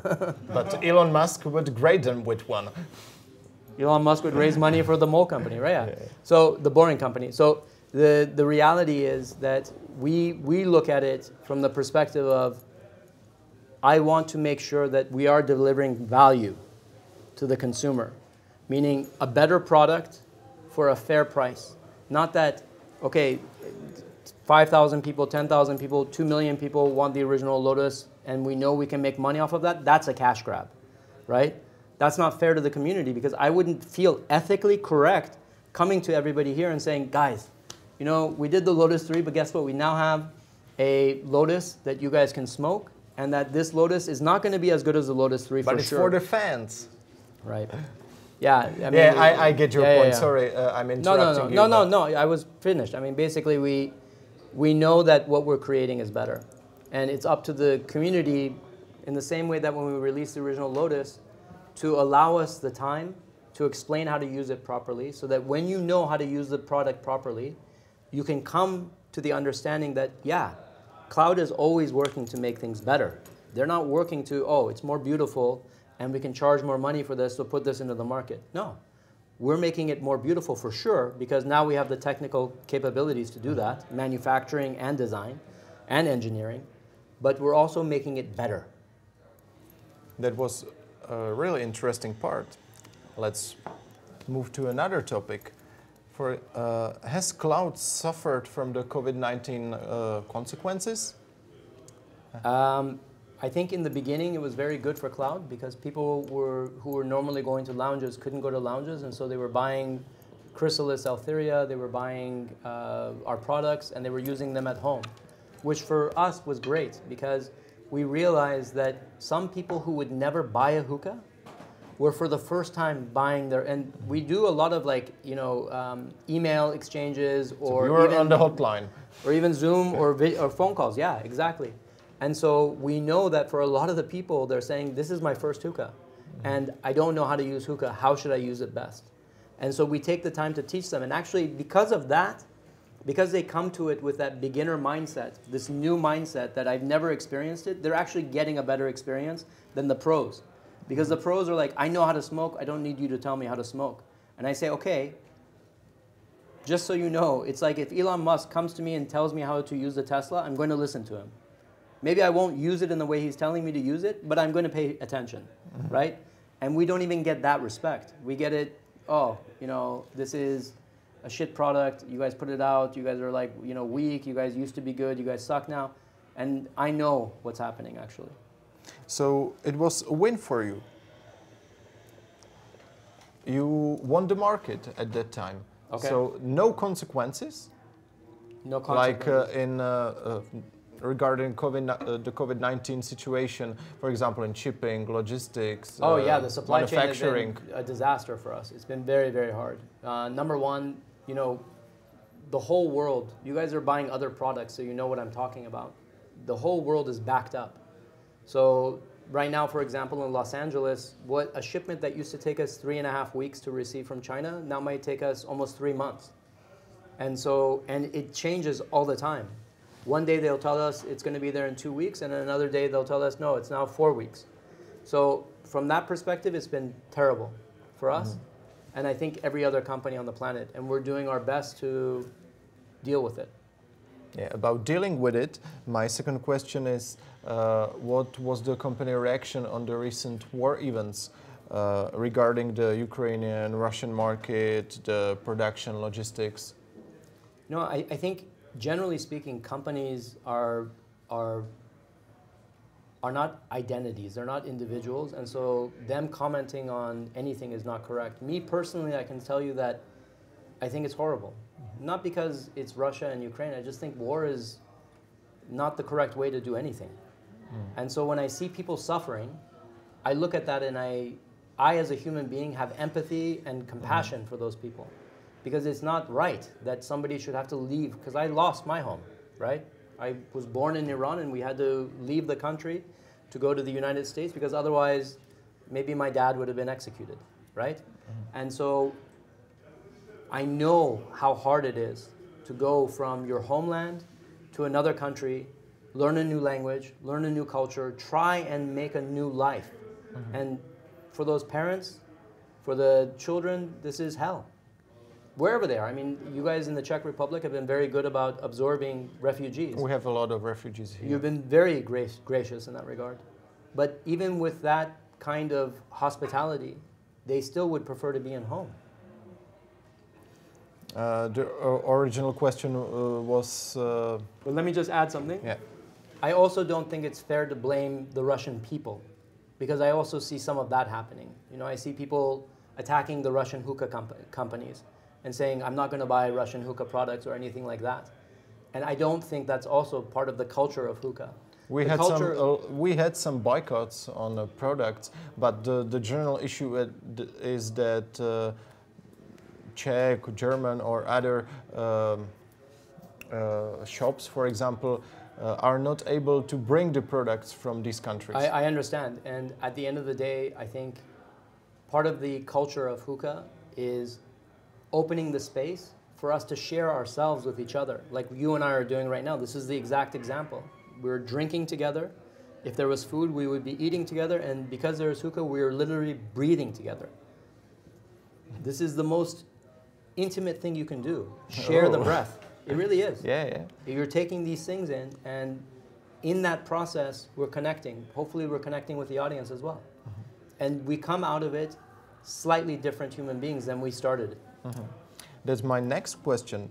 What's your attitude towards hookah? Is it just a part of your business or a genuine hobby? No, I love it.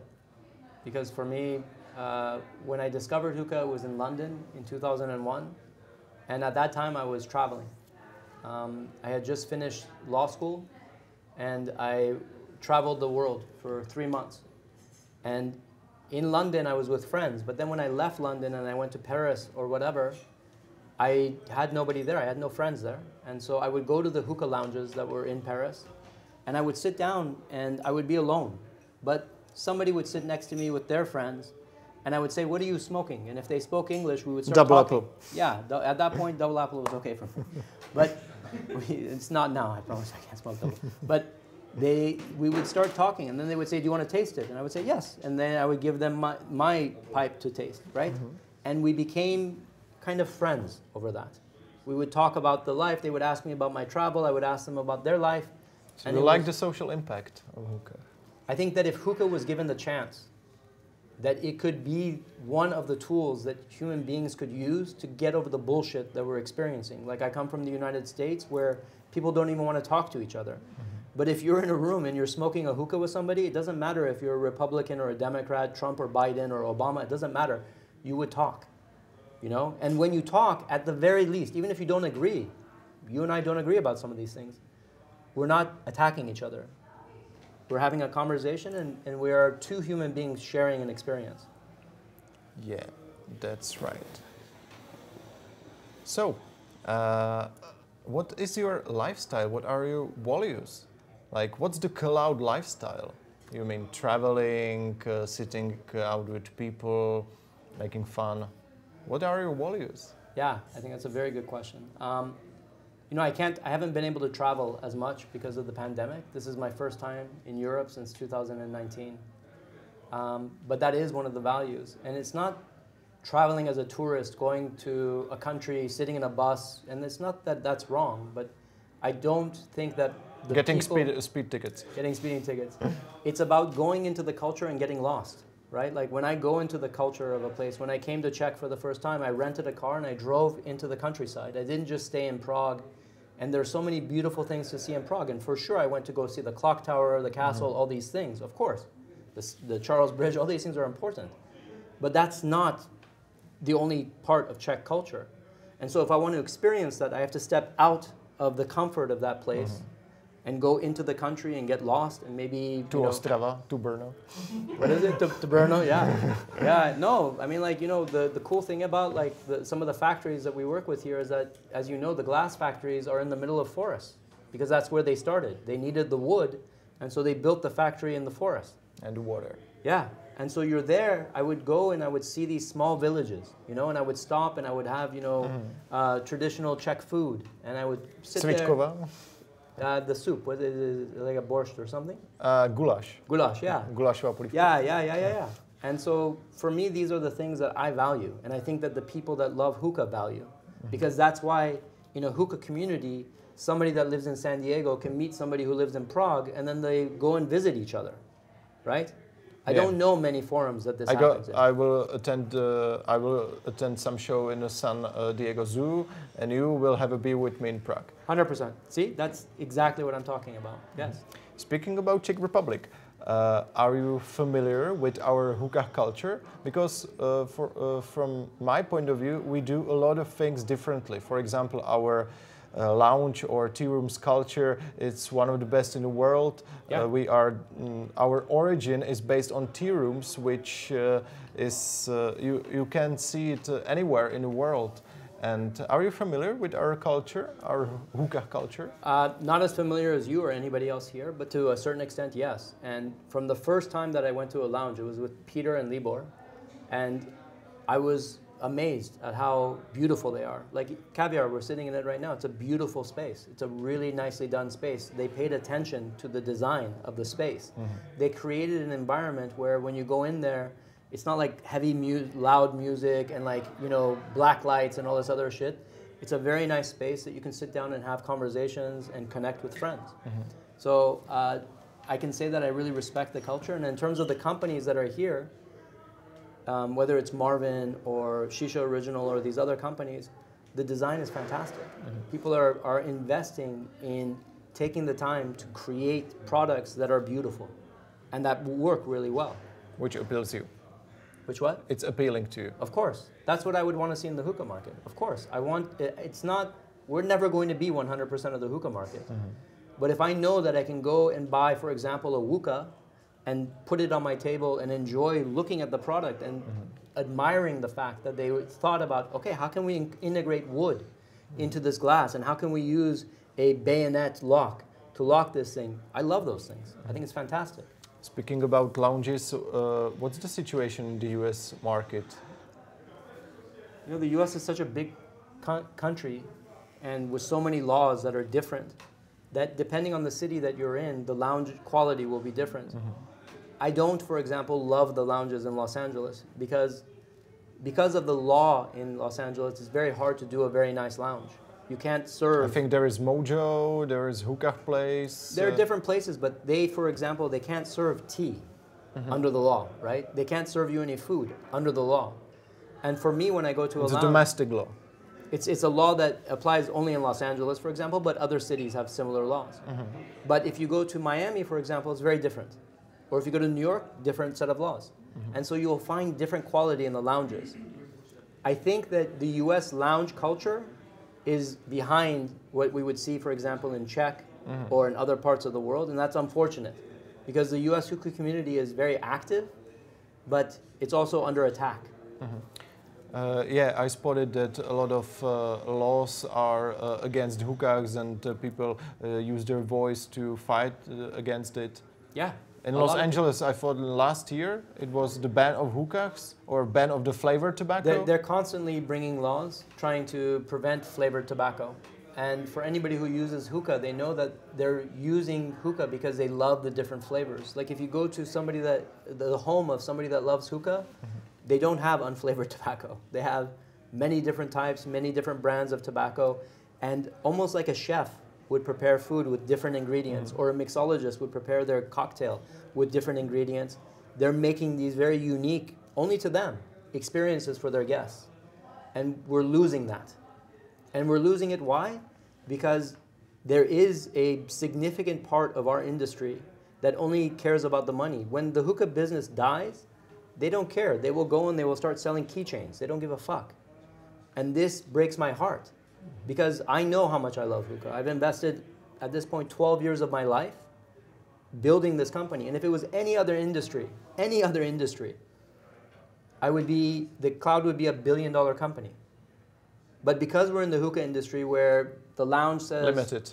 Yeah, the lounge says, okay, I can buy a Chinese knockoff for €5. Why should I buy this one? Fuck it, I'm going to buy it for €5. And then I'm going to sell it to my customer for 15 or 20 euro. And it doesn't matter that Kaloud is getting hurt by that. Because I, at least in this moment, I'm making a little bit of extra money. But over the course of a lifetime of a lounge, what difference does it make if they buy the original product? Really? None. If anything, it supports them because then we can develop even better products for them. This is the small mentality that I believe is the biggest threat. We don't, the industry does not behave like the consumer. The consumer is very communal.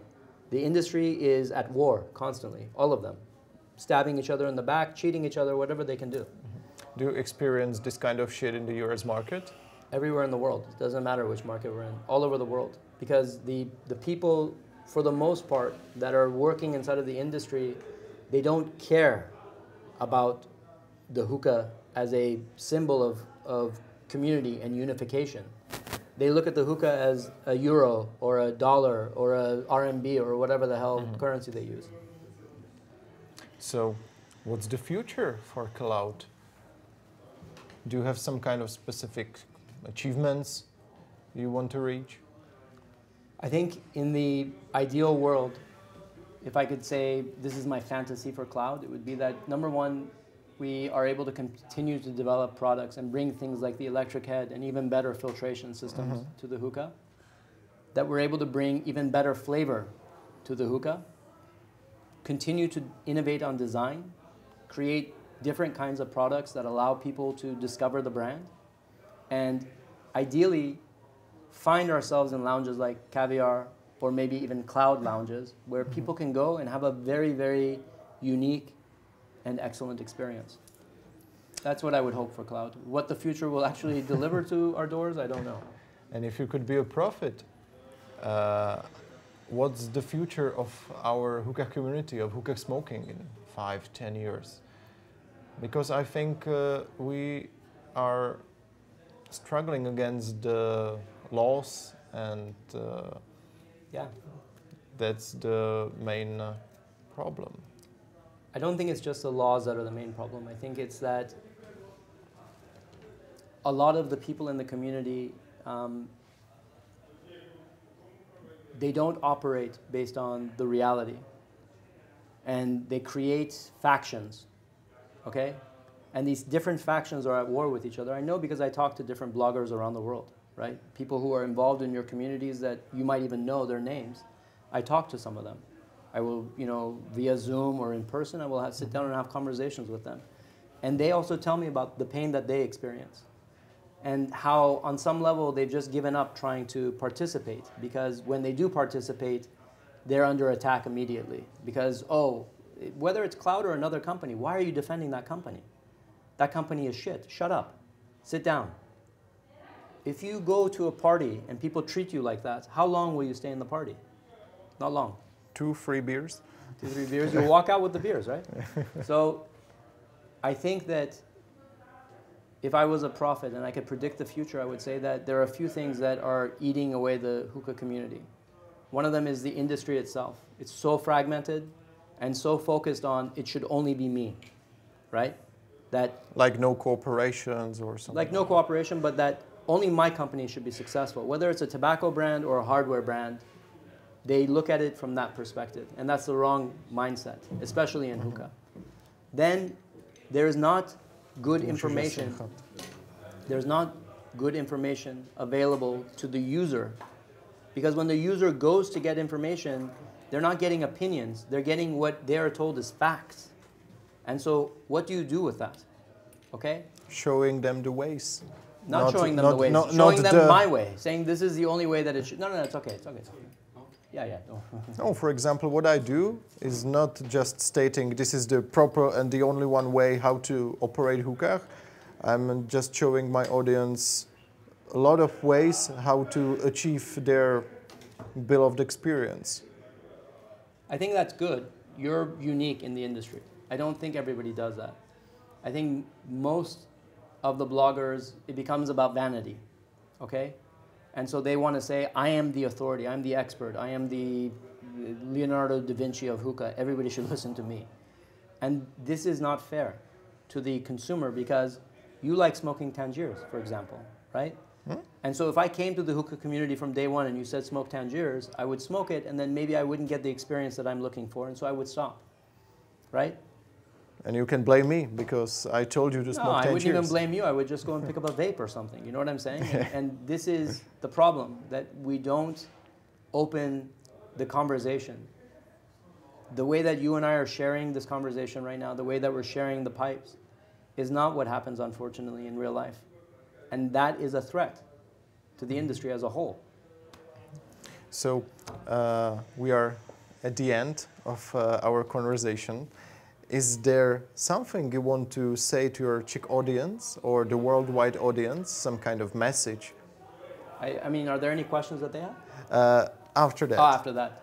Is there something that I want to say? I would say that it's been a privilege, you know, doing what we've done and to have the trust and to have you guys allow us to develop the brand and the name that we've developed. It's very meaningful. I would say that I hope, even if you're not using our products, that you are communicating with us and with other manufacturers, trying to explain the things that you want, and that if we don't do that thing, that you don't take it as a sign of we are rejecting you, but that maybe there's another vision in that space that we're trying to execute, and that our goal always is to deliver to you the best that we can. Thank you, Reza. Thank you. Je tady někdo, kdo by chtěl položit Rezovi nějakou otázku? Jestli jo, tak prosím, hoďte mikrofon. Okay. So, Reza, we have the first question here. Look at this beautiful girl. Hello, hello. And please answer. Okay. I would actually like to ask you, you said you don't use glass on your hookahs. Is that right? No, you can get a glass as an upgrade. It's a separate item for the Eltheria, and the Monarch comes with glass. Yeah, okay, but if you use the plastic and the silicone, isn't there a chance or a possibility that it would catch a smell from the tobacco and from like ghosting, like a bad smell? Yeah. You're saying the plastic? Yeah. No, the kind of plastic that we use is a very, very high grade plastic formulated by a company called DuPont. And DuPont also makes Gorilla Glass, for example, for the iPhones. They're one of the best chemical companies in the world. And the plastic that we use is scratch resistant. It should stay clear, meaning like it doesn't become yellow. It's not toxic at all. They use it actually a lot in food products. So like in wine glasses that you would use outside or things like that. And so, no, it's very high quality. So it doesn't affect any other hookahs you make in the future? Like in like some 5 years, if you use the hookah, you don't catch a smell, it's still the same as new? It should be. I mean, we haven't had it in the market for 5 years, but we've never, we haven't had a complaint about the plastic ghosting, no. So neither on the base nor on the dome or in the inner vessel are we getting complaints about ghosting at all. But in 5 years, maybe we would hear something. But right now, we haven't heard anything, and the Eltheria has been in the market since 2019. Okay, thank you. Thank you. Má ještě někdo nějakou otázku? Co, Honzíku? So, everything's all right. Nice. Reza, it's time to end this, not shit, but a great opportunity to speak with you, because you flew from the United States to Czech Republic, speaking with me, speaking with the audience, and it's a great honor for me, for Shanti, for a Czech audience that you came by, the inventor of the original Kaloud Lotus and many other products later then. So, thank you. I'm really grateful that you came. Thank you so much for the chat, and let's enjoy the rest of the evening. Yeah, I would love to. Yeah, thank you. Thank you so much. Děkujeme. Thank you guys. Thank you. Okay. I hope that you guys didn't get bored. I saw some people leave, and I'm like, gosh, this is gonna. There are hookahs out there, you know. Okay. But is somebody gonna smoke this? Yeah. Jestli někdo chce Rezou nabitou korunku, tak v pohodě stačí se přihlásit. Stačí vzít do ruky a dát ji dýmkaři. Jestli někdo teda chce. I hope that whoever smokes it enjoys the pack, because I did the best that I could.